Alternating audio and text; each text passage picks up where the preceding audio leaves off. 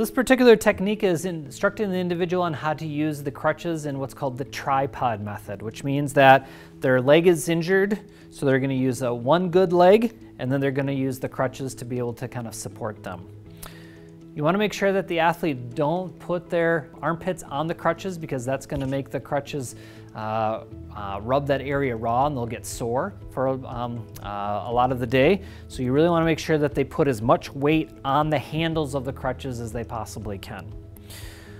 What you're going to do is you're going to instruct the athlete to make sure that they don't reach too far out. If they do and they slip, that's going to cause more significant injury.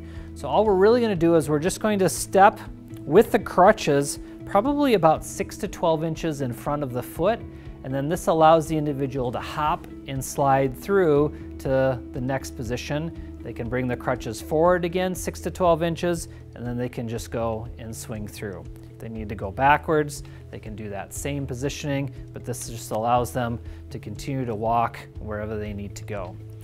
You want to make sure that you instruct them that if there's a slippery surface, they are very careful. At any point in time, if they need to take and hold the crutches and grab a handrail or walk with somebody, they can and should do that.